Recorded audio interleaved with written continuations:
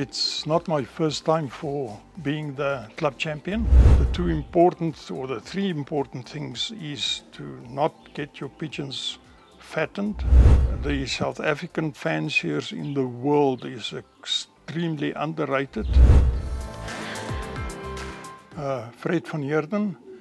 I'm racing in the VPU, Emfuleni, and in the club, Emfuleni Club, where I participated in the last few years.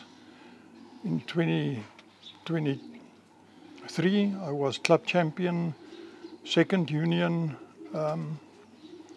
Club champion is good if you consider that within the VP union, we've got under the first four places, we've got 3 guys in our club, so we're an extremely strong club.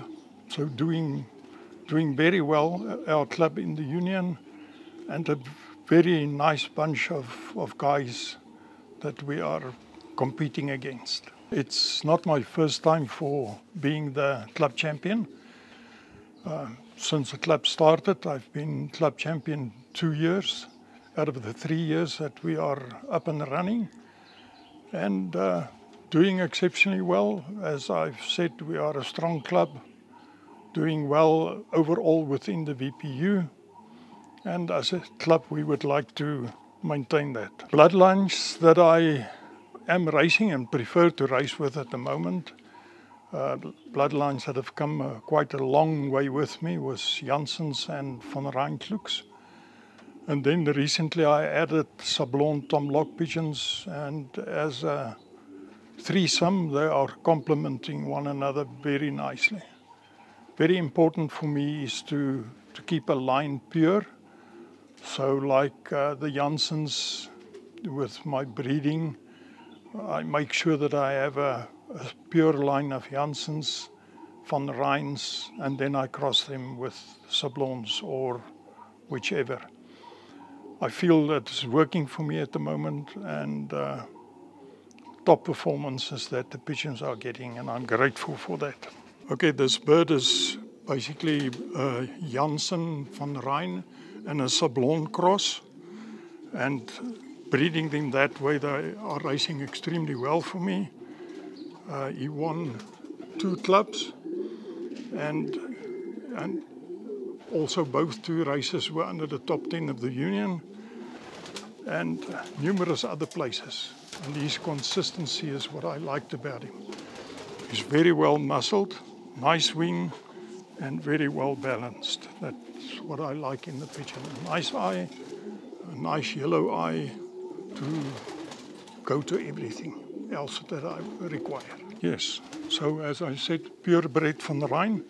What I do is I like to keep a strain pure, and then I cross them out with whatever I have, either Janssens or the Van Rijns back, and then also with the Sablons and the Tomlocks. The Sablons and the Tomlocks are one separate entity.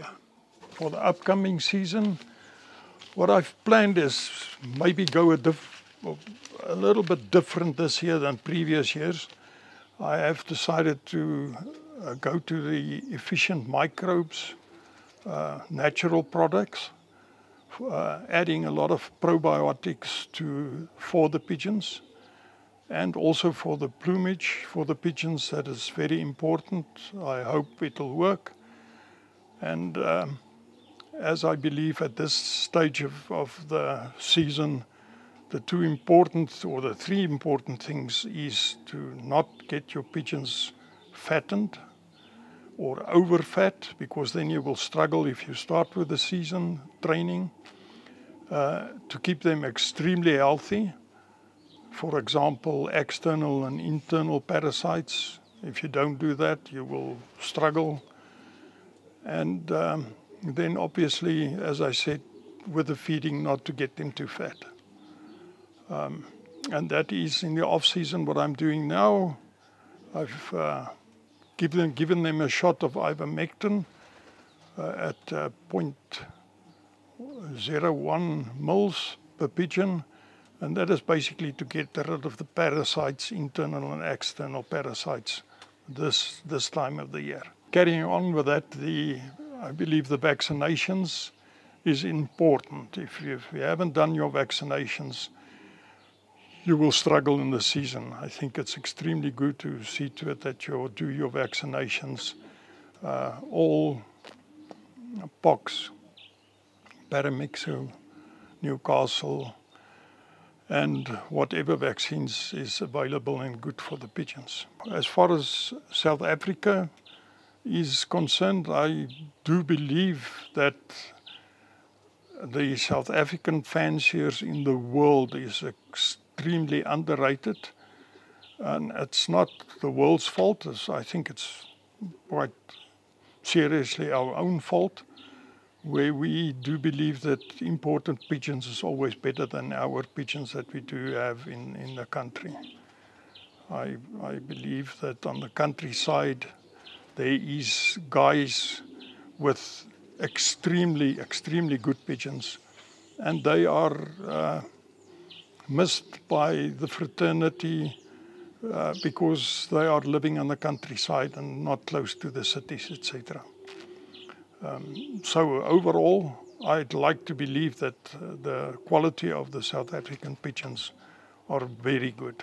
All in all, I think a good, healthy pigeon, trained well, fed well, and kept healthy would do the thing for you, if it's a quality pigeon. That is basically the priority. It has to be some quality stuff that you have in your stock loft. If you don't, you will miss out. Maybe just going a little bit back to why I do prefer a strain to be as close as possible, related to one another. Then you can cross out and always go back to your original line. If you don't do that and then cross, you're going to miss out on your good pigeons. At the end of the day, you would go up and down and not maintain a high level performance throughout a period of 5 to 10 years, which is important. Thanks to the Pigeon Duiwe for this opportunity. I highly appreciate it, and I'm honestly, it's a privilege for me, you guys coming here. It's a privilege and an honor to be part of the pigeon fraternity in South Africa. And I'd like to maintain that for another few years before we call it a day. So God bless, and thank you very much.